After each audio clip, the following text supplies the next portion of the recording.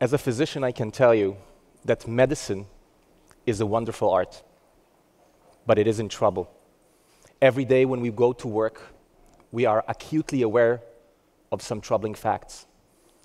About 30% of the care that we will provide is going to be futile, no value added.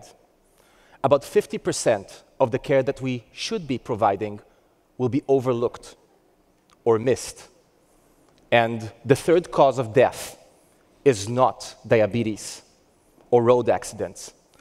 It's the honest errors that we do as physicians working in a system that does not account to the fact that we are humans. And humans make mistakes. We all deserve more. We have to find a way to inject more accuracy, more precision into these work processes. Imagine, just for a moment, that you had a gift, that you could look into the future, that you can look at someone and know that something bad is going to happen to them, and that you could take him on a different course, take him out of harm's way. Wouldn't that be great? What would healthcare look like in a system like that, when this is reality? Maybe, instead of going to your physician with your ailments, you will actually receive a call from her. Hi, how are you doing this morning? Great, you'll reply. Good, don't be alarmed, but our data suggests that within 6 hours you're going to have a heart attack. So don't you come into the clinic and we'll fix that. Wouldn't that be great? Sounds like science fiction, but it's not. This type of preemptive care is actually being provided in some countries, at least in the country where I come from, in Israel. It happens in massive scale every day. Let's take one example. Some of you have friends or family with renal failure, going through chronic dialysis. You know how painful and debilitating this condition is, and how wonderful it would be if you could have prevented this from happening to them. If you could have come when they were asymptomatic, when they showed no symptoms, and tell them where they're heading and prevent it. At that point, when there's no symptoms, treatment prevention is quite easy, with few adverse events and very cheap. But you need to know who is actually going to be in this condition in 5 years from now. So you need a lot of data to do that, which is exactly what we did. We work in a system, fortunately, that has had electronic medical records for over 2 decades. And all of this data comes into a central data warehouse where it is completely available, EMR data and claims data available for the mining to do good things. And so we were able to create a predictive model that tells for every patient 5 years from now who it is, who are those who are going to be in renal failure. And we could ask our physicians to outreach to them, which we did, and they did. And what we see today is the beginning of the bending of the curve of new dialysis cases. We are doing this today to more and more diseases. We're doing this for diabetes, we're doing this for the readmission, we're doing this even for winter pneumonia. But it's not enough to have the data. You need to have the skill set in order to allow data analysis on real-world data. This is not simple. So we gathered some of the best talents in the country, data scientists, physicians, epidemiologists, all working together, trying to do these types of predictive models. And it by now became pretty easy to create a model if you're willing to accept a black box. So black box models are pretty now easy to create, but there's a problem because physicians don't like black boxes. They don't trust them. So we try to reverse engineer some of these models in order to understand what it is about them that puts the people in risk. Let me give you one example how this actually works. So at some point, we wanted to predict who are the patients that are going to have osteoporotic fractures. That's where the bones become brittle and tend to break. And so the model insisted, the algorithm insisted that there was a strong association with eye disease. Now, I went to med school, I know there's nothing associated between eye diseases and brittle bones. That has to be something faulty with the algorithm, but the algorithm insisted. And then suddenly it hit us. It's not that the eye diseases are associated with brittle bones. People who don't see well fall. And when they fall, they break. So this is what's nice about these types of augmentation, that algorithms can help us supporting our work, go beyond the trivial. Physicians are great in facilitating these processes, but I want to ask you, can we try and bring some of this predictive data directly to the patients? We are making a bold move on that, and we are trying to address our chronically ill patients that are usually they have several chronic diseases at once. That's multimorbidity is the new normal. And they have a lot of conflicting recommendations, and we want to help them make the choice, their healthy choices. We call this approach ideal health, and I want to show you a quick video that explains what this looks like. Sound.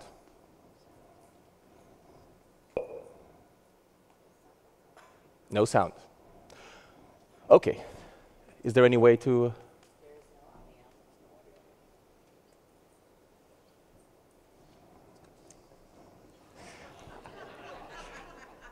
I think you get it.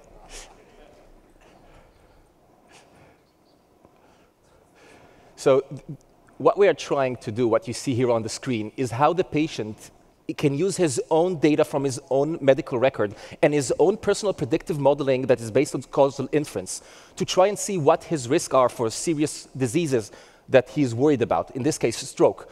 And then, after he does that and he sees his risk, he can change do what-if scenarios. He can change some of his modalities, lose weight, or maybe, in this case, it reduces his risk. And now he will be trying to see what happens if he stops smoking. Well, if he stops smoking, the impact on his future risk is much more dramatic. So we can make his own decision what it is that he wants to do. And then choose the goal. And what happens then is that, you see, his goal is to quit smoking. And then there's a set of recommendations which the physician can then approve, including giving adequate therapeutic treatment, going for group therapy, and you can see that the prescription goes directly online to the pharmacy, and the patient can get it, and there's then also the support groups are appearing on their calendars. And so this type of approach takes the predictive modeling and putting it into the hands of every patient. And so we've done it in a small group, and in a month from now, this goes live to our entire patient population. And basically, this approach really does give us an opportunity to help patients make smarter decisions. We've heard the talk from Dave, nothing about me without me. But it's not just about empowering patients. We don't have much of a choice. Take radiology, we've talked about it a lot. There's no reason for us to force physicians to do repetitive technical work that algorithms can do better than them. Whatever a computer can do better, it should. Not only that, not only they can try to replicate what physicians do, nowadays we've been able to actually do things that physicians sometimes cannot do. For instance, look at this CT, look at the bone and say whether or not there's going to be an osteoporotic fracture based on what you see here. So basically, with the help of a startup company, Zebra Medical Vision we're working with, we've been able to actually be able to predict osteoporosis based on the image alone. So this is something neat that can take us forward. So we understand that there's only moving forward in this direction. So why do we still have clinics that look just like 50 years ago? How many of you, when they go to get care, get any of these wonderful things that we've heard about in the day and a half that we've passed and the days that we will see in the few days? Why? Why are we so conservative? Some will say it's the incentive structure, but that's not the only answer. In order to get an answer, let's try to see a different profession and see how they are doing. What would be the other conservative scientific field that you would imagine? Not this one. But actually, NASA is sending to space what they call dinosaur chips from over a decade ago. That's not because they don't have access to better technology, but because they want to be careful, because of the impact of things going into space. Now, those dinosaur chips is the same logic that makes us be careful when we introduce new technology into healthcare. There's an epidemiologist, I can tell you, there's a huge difference between what makes sense and what actually works in a complex adaptive system, like the health system, like the human body. This, in many cases, does not work like you expect. There's unintended consequences. I'll give you, the most basic thing is the new sensors. We are all engulfed with offers of new sensors.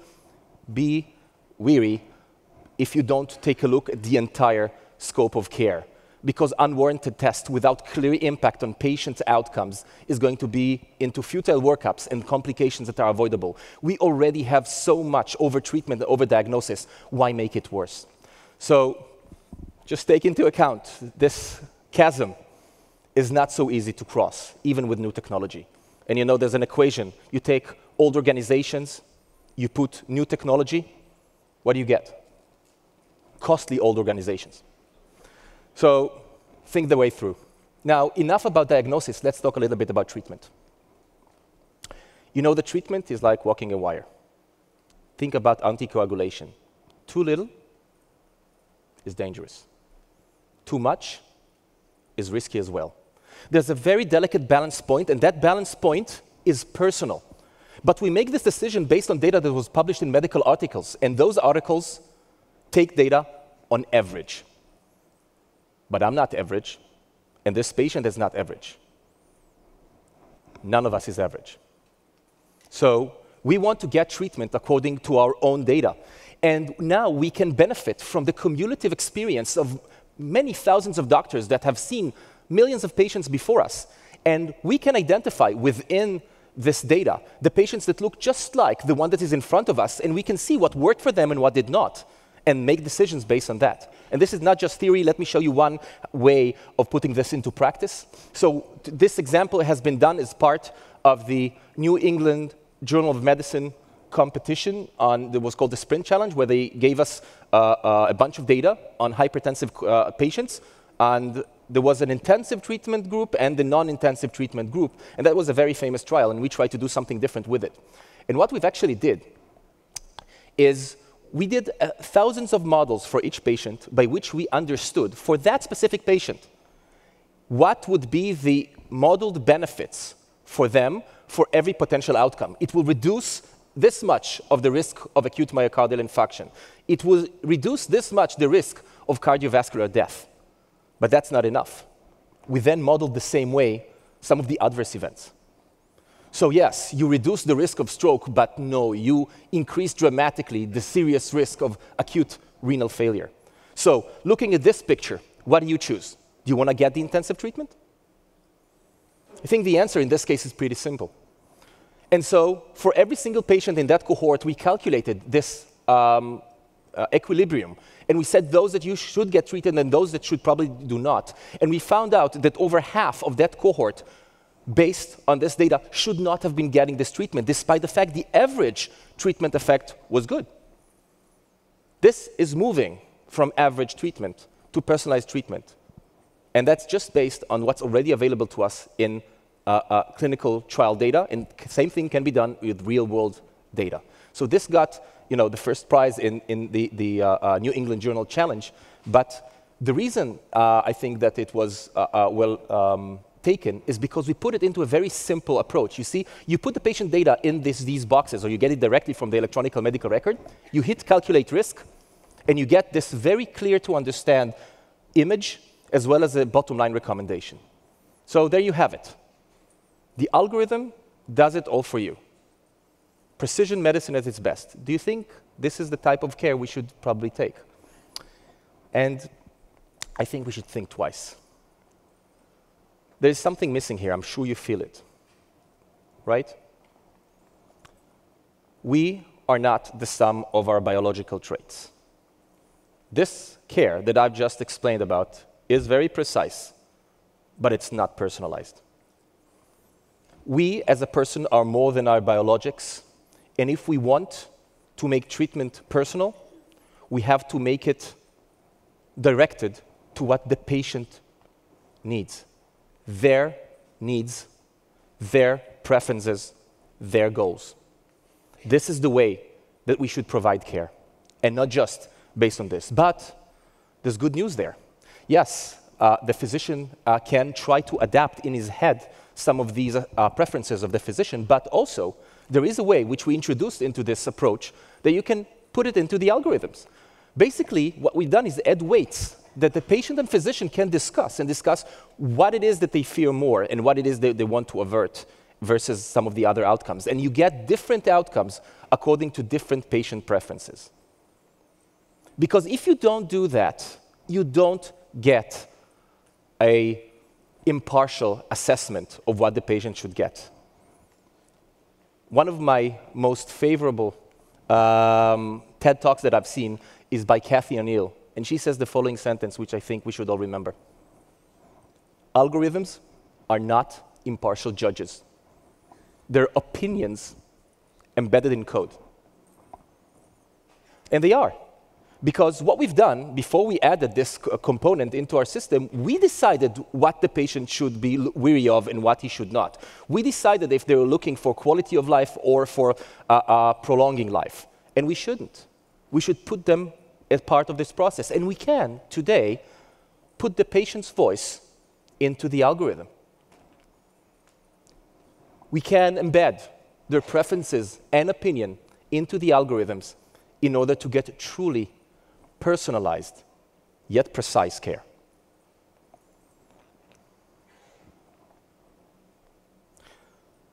One of my favorite quotes is by one of the most prominent physicians of all time, Sir William Osler.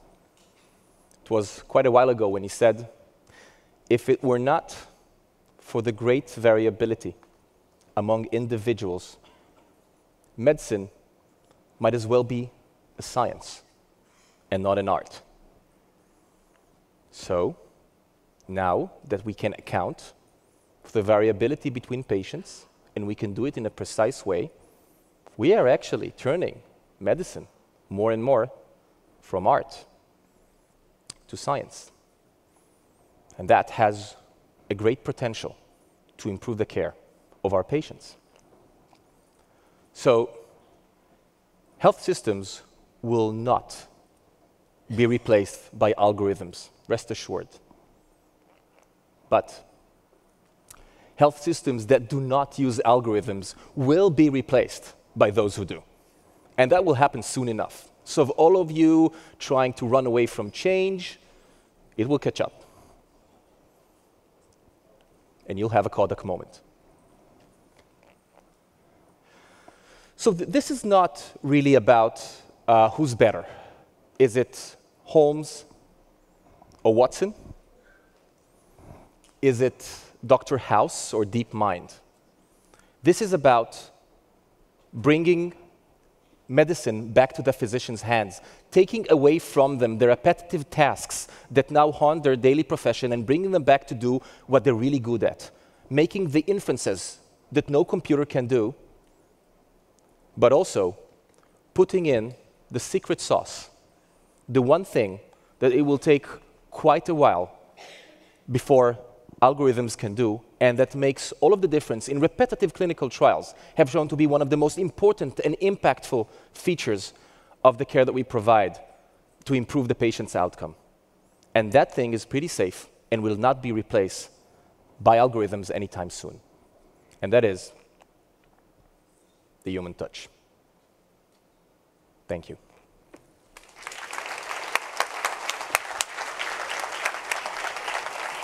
Awesome. Toda rabah, tour de force. So I loved your message there. The challenge is we have a lot of healthcare systems in the room and beyond. Some of them are maybe in the dinosaur era. What are the lessons that you've learned there to integrate some of this data into real clinical care and the barriers and misaligned incentives?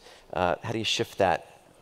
So I think one of the most important lessons learned was work with the physicians. If you think you're going to bring to them the next new gadget or algorithm or decision support and force it on them while it will take more effort and energy for them to actually practice care because of your addition, forget it.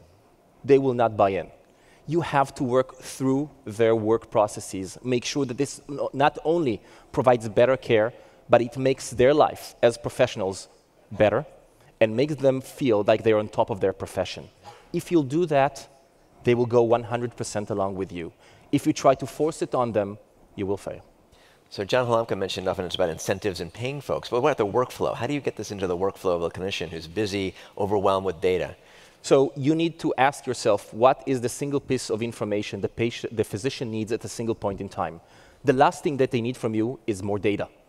They're dying from too much data already on, on their cognitive weight that they have and providing their services already. What they want you is to make things more simple for them, not more complex. So try to have your UX appropriate for their daily work. Bring the data to them when they need to and make it be actionable. Not just the data, but what they're supposed to do and why it should work. You do that, you have them with you. And how do we help the big EMR systems make that happen? Wow, I'm underpaid to answer that question. What we are doing is, by now, we are still working with our homegrown EMR system. So we're not working with the big vendors. So that makes life a little bit more simple for us. I think when you ask that question about the big vendors, the question is always the Willie Sutton rule. Do you know why he robbed the banks? Because that's where the money was. Right. So I think if patient outcomes would be where the money is, I think that more and more players in this arena will come and focus on the main target. Great. Thank you very much, Ron. Thank you. Thanks.